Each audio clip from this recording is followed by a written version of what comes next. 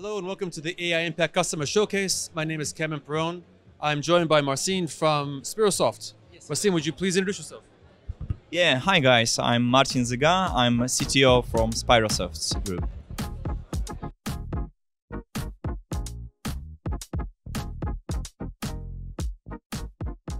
Before we begin, can you please share a little bit about Spyrosoft? What are about the business and some of the key problems that you're solving for customers? Right, so basically we are a software house company. So we are creating the bespoke, tailor-made software for our clients, for our customers. And we specialize in multiple different areas. To name just a few, it can be HR, it can be geospatial, automotive, or like finance. So we are over 1,600 of employees. Most of them are engineers, and we are rapidly growing. And we were introduced by the Financial Times as one of the fastest growing companies year to year, starting from 2022 to 2024. What was the main motivation, the key starting point for you to kick off your AI POC or solution? Well, the motivation is kind of quite obvious. It's reducing costs, so like saving money. The problem maybe with this approach is how we can cut the cost while maintaining the business needs, and also like simultaneously improving the quality of the solution. So this is where the problem lies. So cutting costs was a key strategy in mind to help kick this off.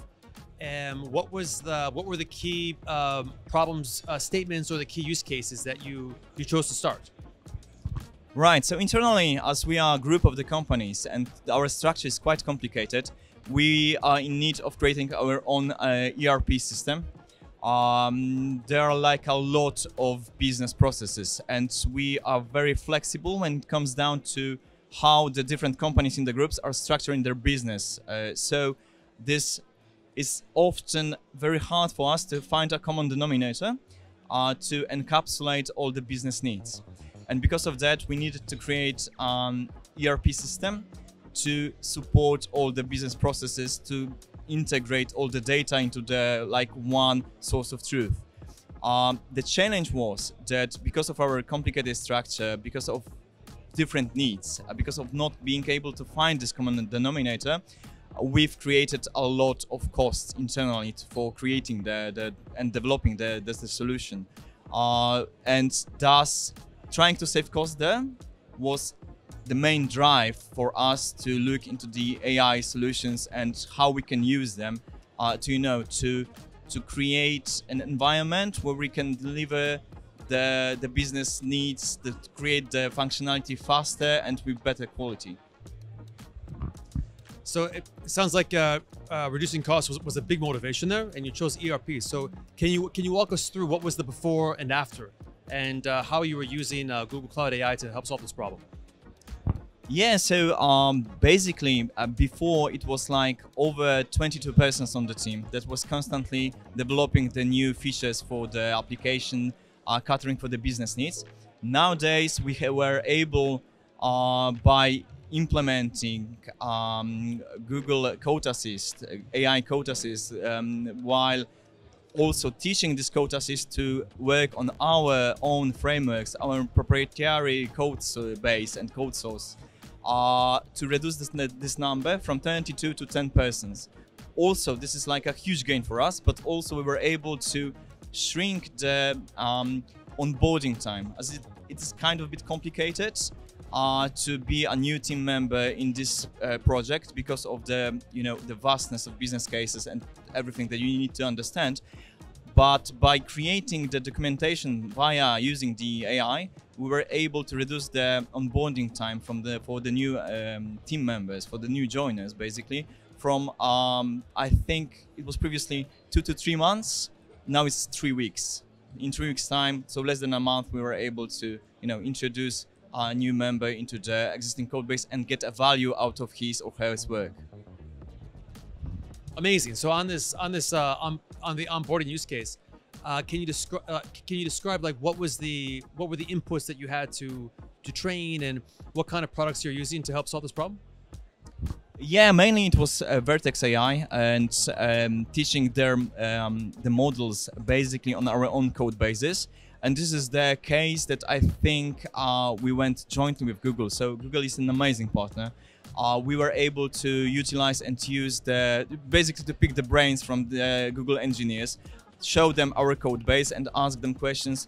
Okay guys, here it is. What do you think we will be able to do with it? So I do think that this is like a joint venture when it comes down to this business case, us and Google, to populate, create and teach those models and then to run our own internal experiments, just kind of validating what were our hypothetical gains here and there.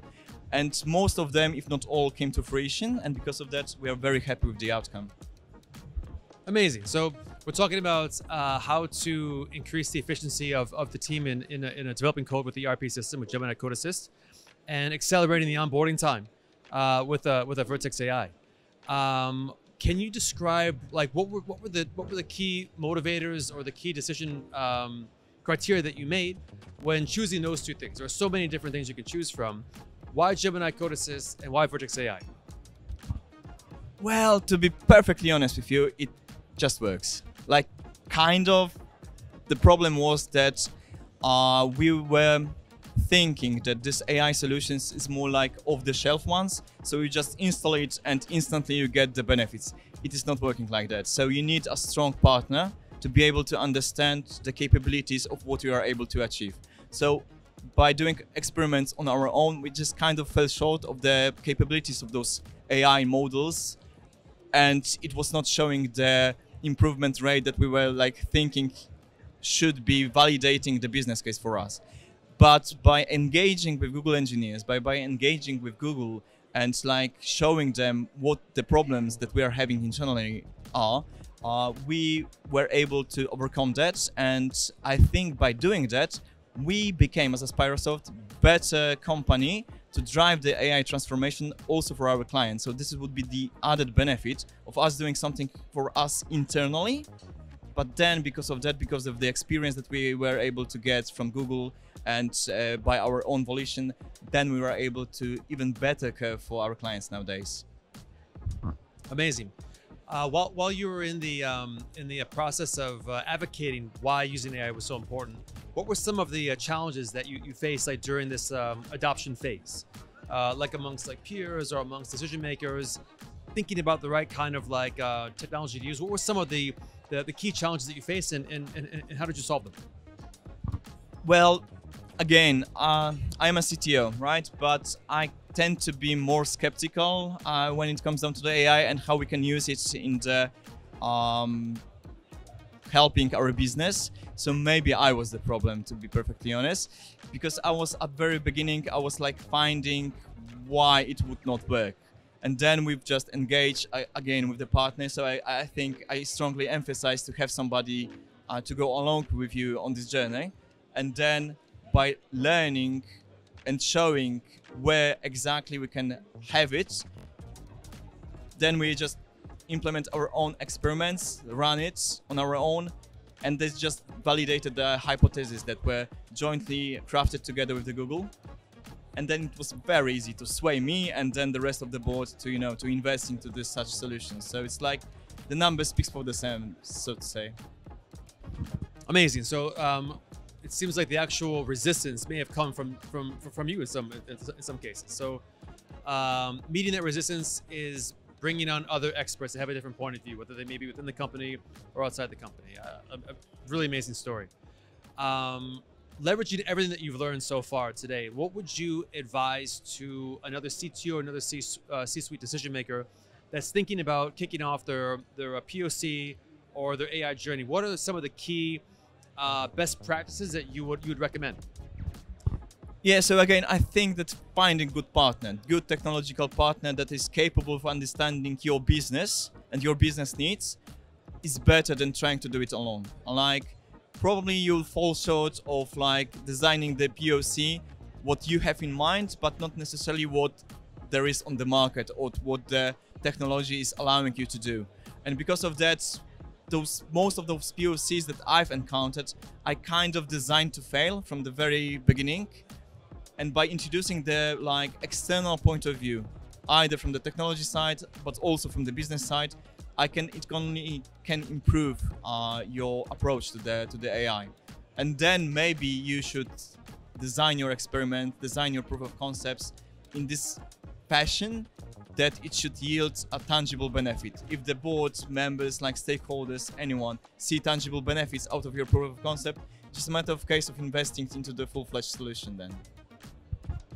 Amazing. So prioritizing use cases that can show like real ROI, involving the right kind of experts both within and outside the company to help address any challenges of resistance. Amazing, amazing. Marcin, thank you so much for joining us today. Thank you. Thank you.